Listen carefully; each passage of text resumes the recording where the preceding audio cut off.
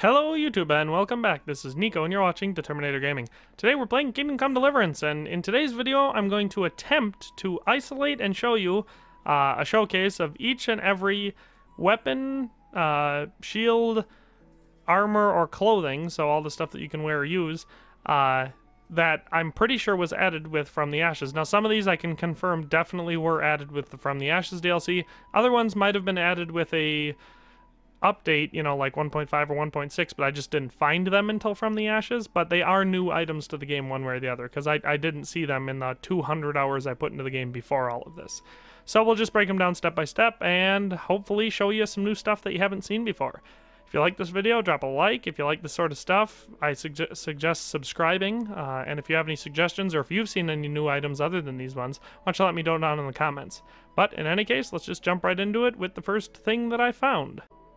So starting us off right here at the beginning, we can see one thing that I can guarantee was added with the DLC. This is called the Tusk. It's a new, unique longsword added with the DLC that you get for choosing the Swordsmith in one of your building upgrades. It's a decent longsword among the top 5 in the game once it's been introduced. It's got a lot of perks to it. First of all, it's worth quite a bit. It offers 20 charisma, which is pretty high, only requires a level 1 agility to use effectively, and has a balanced stab and slash damage of 58. So, easily one of the best weapons in the game. So that was added with the From the Ashes DLC, that I can confirm. So here we are again, we've got another item that I can confirm was added with this DLC. It's called the Sinew Bow, and it's the new, most powerful bow in the game. So, much like the sword, it's worth getting. This one you can get if you choose to build the guardhouse instead of the stables. Not much to say about this one other than it is like 10 points more powerful than the yew longbow, so this is definitely worth getting.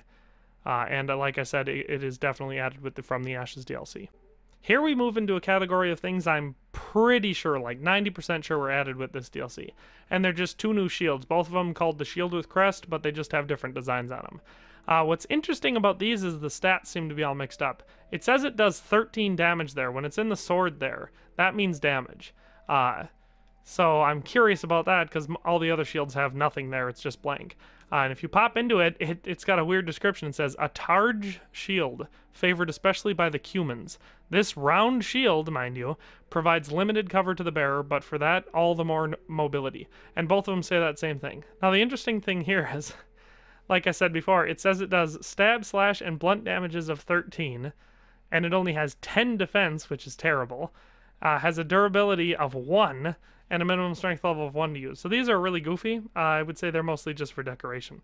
And the descriptions don't make much sense, but I think they were added with the From the Ashes DLC. While we're on the topic of shields, we have 2 heavy shield variants that I'm pretty sure were just recently added. This one here is the logo on the back. Oh, dang, I wish it would show me.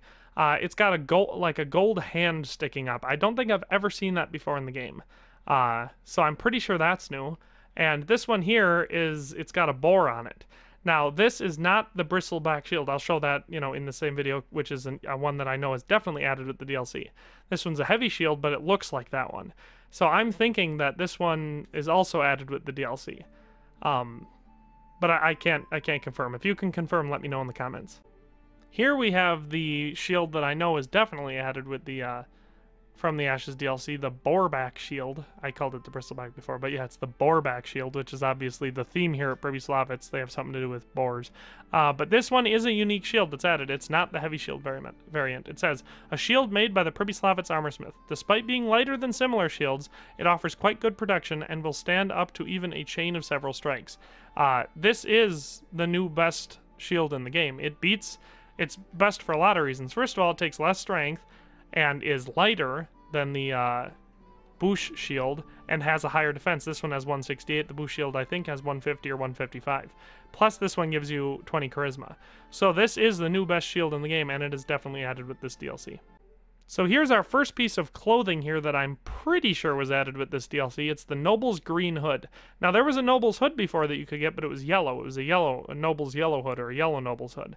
This one's green, and I didn't notice it until after I downloaded this update with this DLC and started playing. I found this on a trader out in the, wandering around in the woods. So I'm pretty sure this is a new item. If you go in here, it just says, basic description there, and its charisma is relatively high, but, nothing super special there, but it is, I think it's a new piece of clothing. Here we have a piece of clothing that I'm particularly excited about just because I like how it looks. I really like the design of this one. It's the cuffed combat jacket, and it looks a lot like the quartered combat jacket. This again is an item that I did not find until after this update, so I'm thinking that it was added to the game.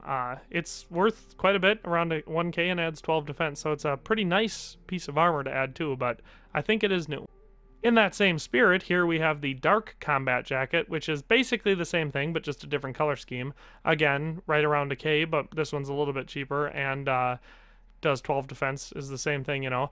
But also, I never saw this in the game until this update, so I'm pretty sure this one's also new. Here we have an item that I'm pretty sure was added with this update.